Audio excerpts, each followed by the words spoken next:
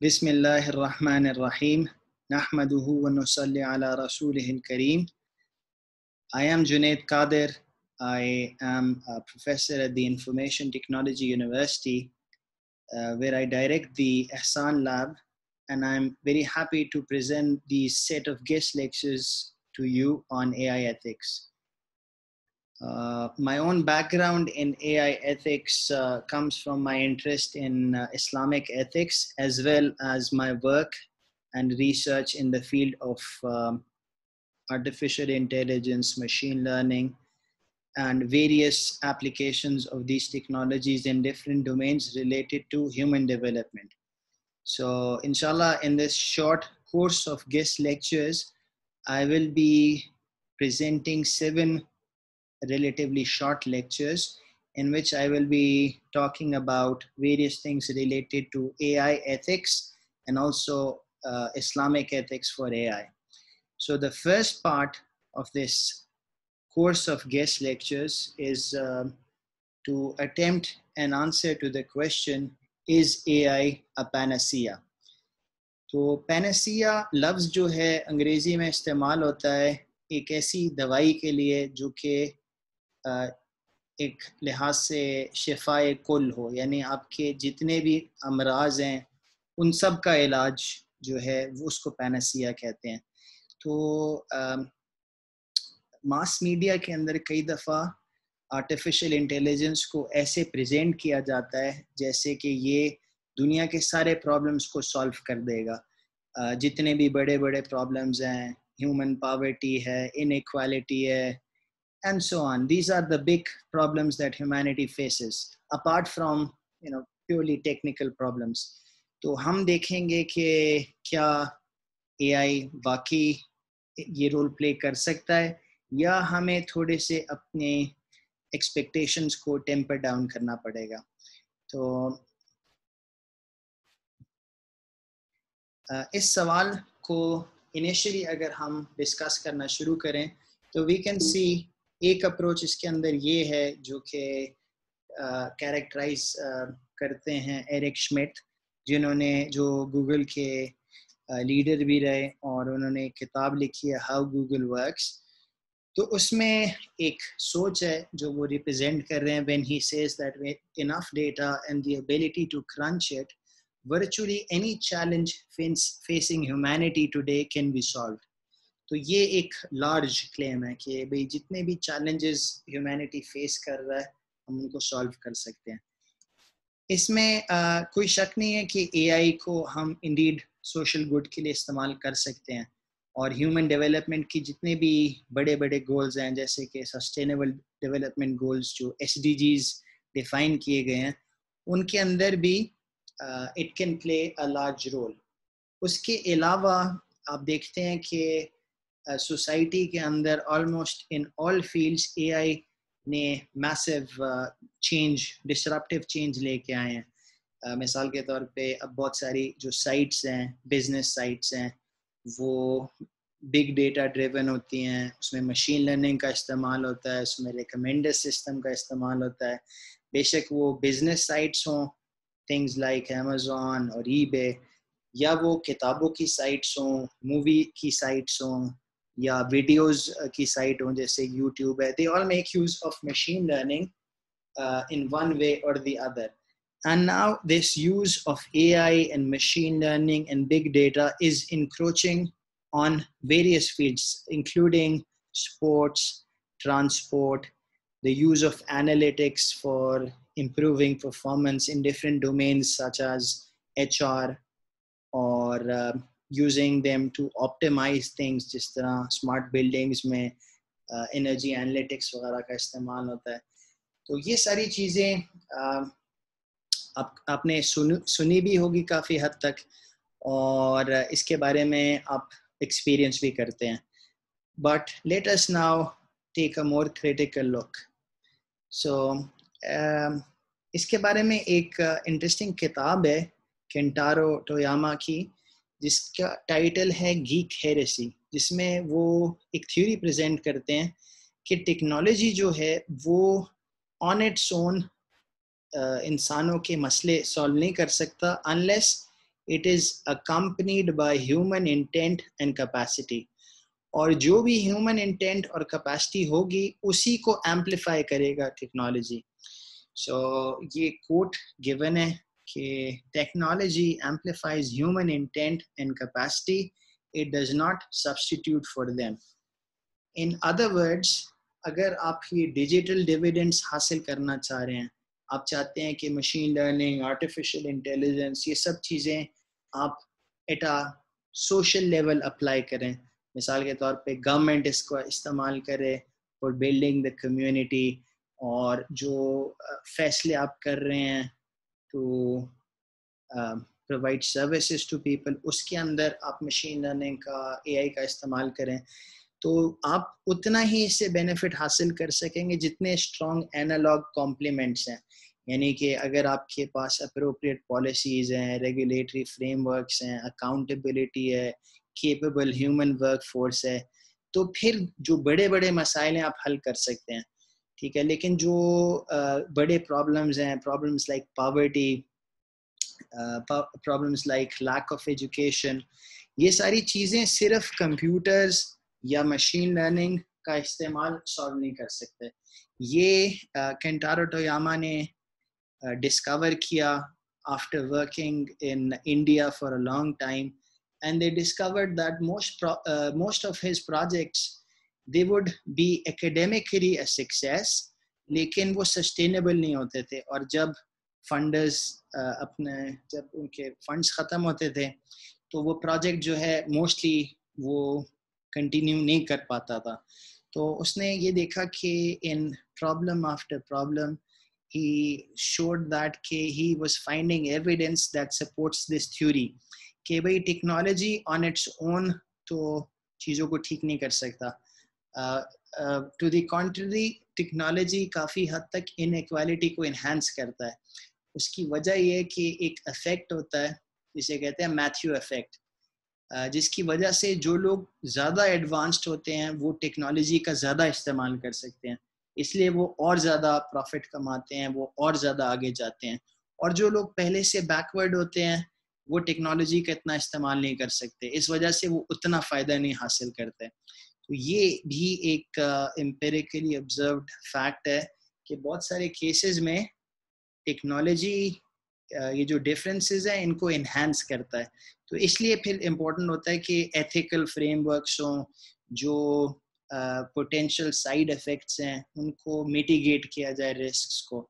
تو ہمارا اس کورس کا جو ہمارے کورس آف شارٹ لیکچرز ہیں, ہمارا جو ایک موٹیویشن اسی چیز کی ہے کہ اے آئی کی فیلڈ کو ریگولیٹ کرنے کی ان سم سینس ضرورت ہے, کہ ایتھیکل اوورسائٹ ہونی چاہیے, آپ کے کوڈ آف کنڈکٹ ہونا چاہیے, کچھ پرنسپلز ہونے چاہیے جو کہ شیپ کرے what is right and what is wrong.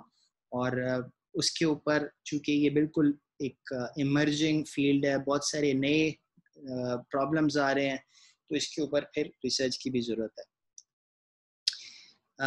After describing how AI can be used for social good and qualifying that with the statement of Kentaro Toyama, اب ہم دیکھتے ہیں کہ ٹیکنالوجی ہارم کے لیے کیسے استعمال ہو سکتی ہے, تاکہ جب ٹیکنالوجی استعمال ہو رہی ہو تو اس کے جو نقصانات ہیں ہم ان کو انڈرسٹینڈ کر سکیں اور ان کو اوائڈ کر سکیں.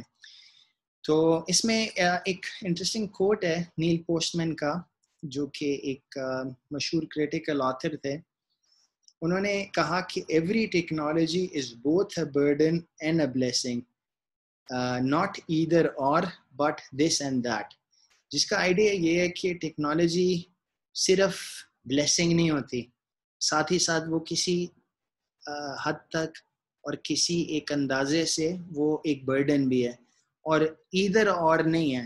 ایسا نہیں ہوتا کہ ٹیکنالوجی یا بلیسنگ ہو یا burden who, but this and that, کہ دونوں چیزیں ساتھ ساتھ ہوتی ہیں.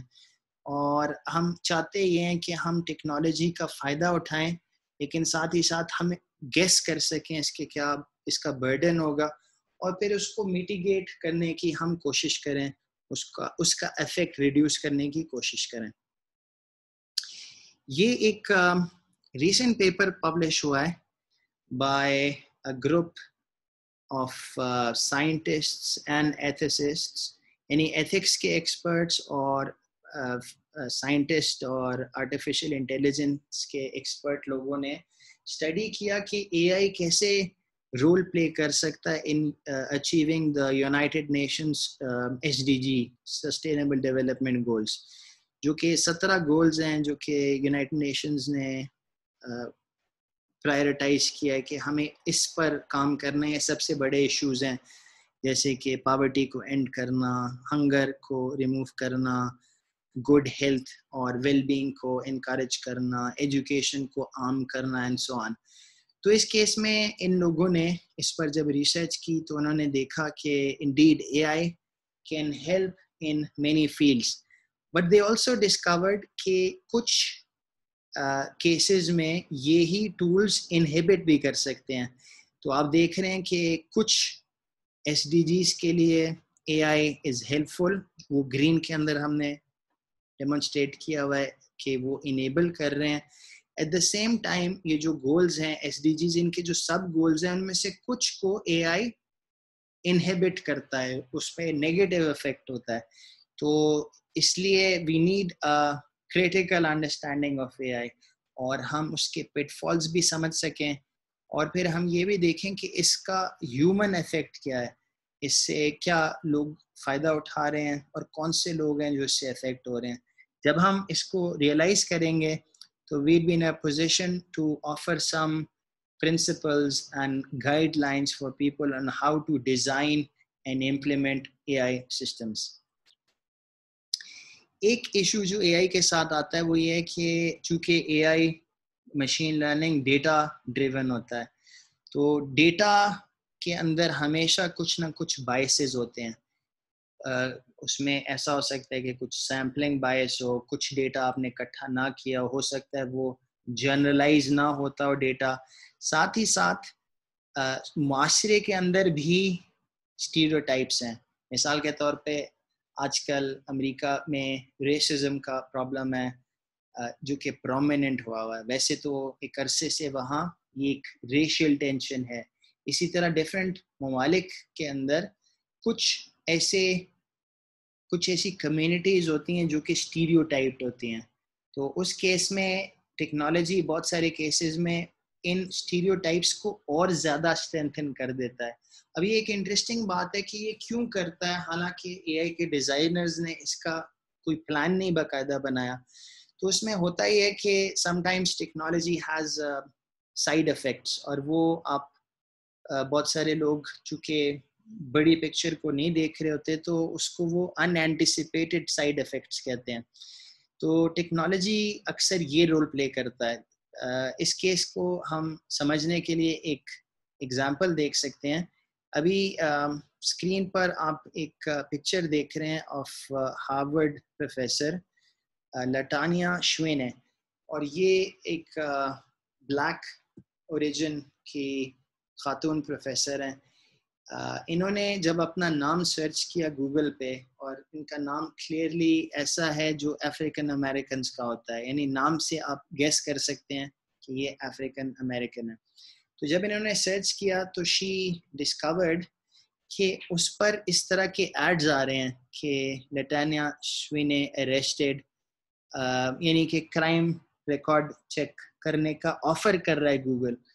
وہ اس وجہ سے کر رہا ہے کیونکہ گوگل میں اکثر جو سرچز ہوتی ہیں بلیک پرسنس کے لیے، it is common for people to look up their names with the associated کی ورڈ، جس سے وہ ان کا کرائم ریکارڈ چیک کر رہے ہیں. اب گوگل نے یہ ایک چیز سیکھ لی ہے، اور یہ اس وجہ سے سیکھی ہے کہ some how in one way or the other لوگ اس طرح کے سرچز کرتے ہیں. تو یہ جو ایک معاشرے کا باعث ہے وہ اب ریفلیکٹ ہونا شروع ہو گیا کہ جو ایڈز آ رہے ہیں، اور یہ ایڈز وہ ہوتے ہیں کیونکہ گوگل یہ سیمانٹکلی نہیں دیکھتا کہ کیا ایڈ آفر ہو رہا ہے، وہ اس طرح ایڈز کو ڈیزائن کرتے ہیں تاکہ اس کا کلک تھرو جو ہے وہ آپٹیمائز ہو. تو وہ وہی چیز آفر کرتے ہیں جو لوگ سرچ کر رہے ہیں. اب ایشو یہ ہے کہ جو لوگ سرچ کر رہے ہیں it may not be very ethical اور it may have some issues. تو وہی چیز پھر آپ کو نظر آنا شروع ہوتی ہے. تو اے آئی کا مسئلہ ایک یہ بھی ہے کہ اس کا جو استعمال ہے وہ ان سم کیسز مس انفارمیشن کو پھیلاتا ہے. ان سم کیسز وہ جیسے یہاں ہے کہ وہ اسٹیریوٹائپ کو اسٹرینتھن کر رہا ہے ان ایڈورٹنٹلی, جان بوجھ کے نہیں کر رہا, لیکن سم ہاؤ سسٹم اس طرح بن گیا جس سے جو افریقن امریکن ناموں پر یہ چیز آتی ہے, لیکن اگر کوئی اور ایک نارمل کنونشنل ایک انگریز یا وائٹ پرسن کا نام ہوگا اس پر یہ چیزیں نہیں آئیں گی. سو دس انڈیکیٹس کہ یہ جو ایک سم ہاؤ نیچرل سوسائٹل بائس ہے وہ ٹیکنالوجی نے بھی ان نوئنگلی اڈاپٹ کر لیا. اے آئی کا کیا استعمال جائز ہے کیا نہیں ہے, تو اس میں دیر از اے لاٹ آف گرے ایریا. مثال کے طور پہ کچھ ملکوں کے اندر یوزنگ اے آئی لوگوں کو ٹریک بھی کیا جاتا ہے, ان کی سرویلنس کی جاتی ہے, اور اس کی بیسس پہ پھر فیصلے ہوتے ہیں. مثال کے طور پہ یہ ایک پیپر ہے جو پریزنٹ ہوا تھا جس کو کافی پہ لوگوں نے کرٹیسائز بھی کیا, جس کے ذریعے وہ لوگوں کے چہروں کے ذریعے کرمینالٹی کو گیس کر رہے ہیں. اب یہ ایک چیز پرابلمٹک ہے کہ آپ کسی کے چہرے پہ تو نہیں لکھا ہوتا کہ وہ کرمنل ہے یا نہیں ہے, اور اگر even if your machine learning model is able to do well on some training set, جب آپ اس کو اپلائی کریں گے آن اے ریئل ڈیٹا جو آپ کے ایسا ڈیٹا ہے جس پر آپ کو پرائر نالج نہیں ہے, تو انویریبلی آپ اس کے اندر فالس ریزلٹس بھی دیں گے. تو اس میں ایک ہیومن بینگ افیکٹ ہو رہا ہے. تو اس کے بارے میں پھر جو پریویسی کے اور اے آئی کے ایکسپرٹس ہیں وہ یہی اس پر کامنٹ کر رہے ہیں اور کرٹیسائز کر رہے ہیں کہ اس قسم کا اے آئی جو ہے اس کا زیادہ فائدہ نہیں ہوگا. انفیکٹ یہ پرپیچویٹ کرے گا سوسائٹل بائس, کہ جو ایک بائس بن گیا ہے کہ جی اس طرح کے لوگ کرمنل ہوتے ہیں. ہر ملک میں اس طرح کا ایک کوئی ایک گروپ ہوتا ہے جو تھوڑا سا بیکورڈ ہے کمپیئر ٹو دی ادرس. تو اگر آپ اس طرح اسٹگمیٹائز کر دیں کہ جی یہ بندہ چونکہ بلیک ہے تو یہ کرمنل ہوگا, یا یہ بندہ اس طرح کا اس ایتھنیسٹی کو بلانگ کرتا ہے تو وہ کرمنل ہوگا, تو اس طرح کی چیزوں میں پھر سوال پیدا ہوتا ہے کہ کیا اس طرح کی ٹیکنالوجی کا استعمال ایتھیکل ہے when it is working on enhancing a stereotype. تو اس طرح کے questions اسٹڈی کیے جاتے ہیں in AI ethics. اس میں دیکھا جاتا ہے کہ کیا پرابلمز ارائز ہوتے ہیں, اور پھر اس میں اسٹڈی کیا جاتا ہے کہ کس طرح اس طرح کے سائیڈ افیکٹس کو ہم جو ہے میٹیگیٹ کر سکتے ہیں. اس میں ایک جو ماڈرن پرابلم ہے وہ یہ ہے کہ اے آئی جو ہے اس کی وجہ سے انٹرنیٹ پر فیک سٹف جو ہے وہ بڑھتا جا رہا ہے, including we have bots that can imitate human beings. اب ڈیپ لرننگ کے ماڈلز اتنا ایڈوانس کر گئے ہیں کہ they can actually speak natural language, they can create text جو کہ لگتا ہے کہ یہ کسی ہیومن بینگ نے پروڈیوس کیا ہے, اور ایون جو آپ اس طرح کی ویڈیوز بنا سکتے ہیں جس کے بارے میں آپ نے دیکھا ہوگا پہلے کہ آپ ایسی ویڈیوز بنا سکتے ہیں کہ جو ریئل نہیں ہیں, سنتھیٹک فیسز بنا سکتے ہیں. You may ask you may show a person seeing some thing that that person never said. تو اس کی وجہ سے اب تھوڑا سا خوف ہے لوگوں میں کہ آرٹیفیشیل انٹیلیجنس جو ہے وہ کافی حد تک ڈیموکریسی کو بھی افیکٹ کر سکتا ہے, اور جو انسٹیٹیوشنز ہوتے ہیں ان کو افیکٹ کر سکتا ہے. سوسائٹی پر اس کے بہت اثر ہو سکتے ہیں جو کہ سارے کے سارے اچھے نہیں ہیں. آرٹیفیشیل انٹیلیجنس سے یہ بھی ہوتا ہے کہ somehow the use of these techniques can fool people when they are dealing with someone on the internet. They might not know that the person that we think we're talking to is actually a robot. اس میں کچھ technology تو یہاں تک بھی پہنچ گئی ہے کہ وہ ہیومن بینگس کو بالکل میمک کرتے ہیں. تو a few years ago Google نے اس طرح کی ٹیکنالوجی شو کی تھی جو ایک اس طرح کا ورچوئل سیکٹری انہوں نے بنایا جو کہ آپ کے بہاف پہ کال کر کے ایک اپوائنٹمنٹ لے سکتا ہے، اور جیسے ہیومن بینگز بات کرتے ہیں they do not talk like robots, وہ بیچ میں پازز بھی لیتے ہیں، کبھی وہ اس طرح بھی کرتے ہیں، تو اس طرح کی چیزوں کو بھی انہوں نے میمک کیا. سو اس میں پھر a lot of ethical questions arise کہ آپ کسی سے ڈیل کر رہے ہیں اور اس کو نہیں پتا کہ آپ ان فیکٹ ایک ہیومن بینگ ہیں یا نہیں ہیں، تو اس سے پھر بہت سارے ایتھیکل ایشوز ارائز کرتے ہیں جس کو اب لوگ اسٹڈی کر رہے ہیں. تو ڈیپ فیکس کے بارے میں let me show you a small video and then I will show you the various news related to it. We're entering an era in which our enemies can make it look like anyone is saying anything at any point in time, even if they would never say those things.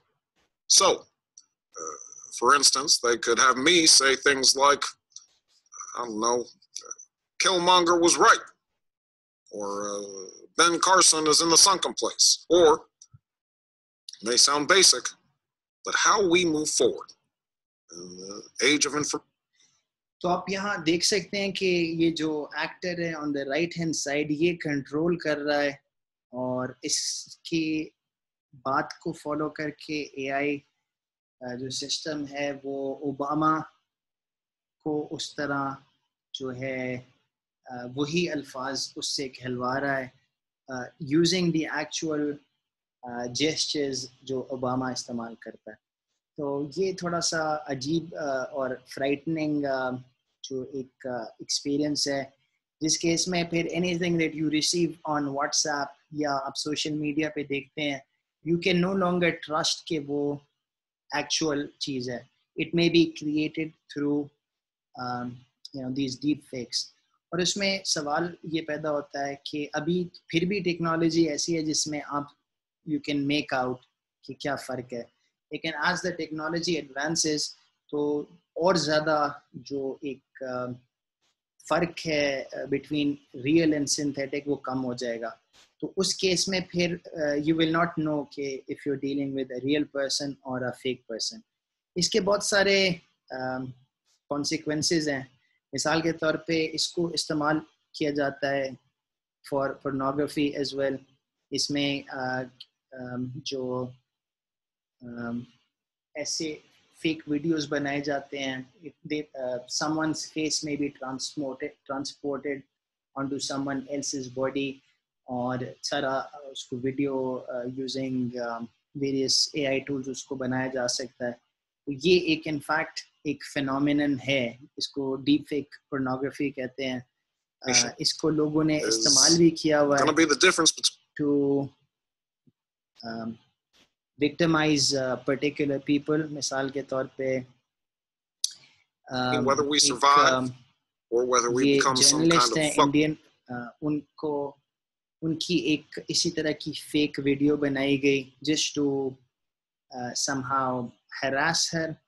اور اس طرح اب in the future it will become very easy using artificial intelligence technology to blackmail people. تو یہ ساری چیزیں ان کو ضروری ہے کہ ہم سوچیں کہ ہم اے آئی کو کیسے کنٹرول کریں so that it does not become a beast that we cannot control. اس کے جو پازیٹیو یوزز ہیں ان کو ہم استعمال کریں، ساتھ ہی ساتھ ہم نیسیسری ہوم ورک کریں. بے شک وہ کوئی لیگل میجر ہے، کسی چیز کو ہم انلیگل کر لیں، یا کچھ چیزیں ہیں جو ہم ایتھیکلی اس کو انفورس کر سکیں. But there are clearly things that need to be addressed before such problems become more mainstream. So with this we come to the end of the first part. اس میں ہم نے ڈسکس کیا کہ AI is a fantastic tool when it is used for the right purposes and with the right intent. تو اس سے بہت زیادہ لوگوں کو فائدہ بھی پہنچا ہے، اور AI has shown its benefit in many different fields.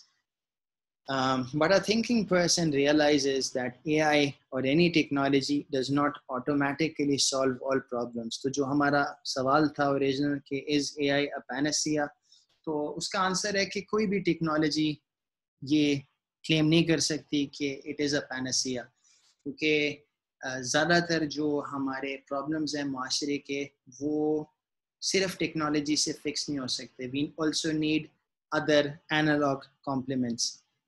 Finally, there is a need to ward off the potential harms of AI. کچھ ہم نے harms ابھی دیکھے اور ان کے بارے میں سوچنے کی ضرورت ہے اور اس پر ریسرچ کی ضرورت ہے کہ اس طرح کے پرابلمس ہم سم ہاؤ اس کو ایسی ارینجمنٹ کریں کہ یہ ان کے اکرنسز بہت کم ہو جائیں.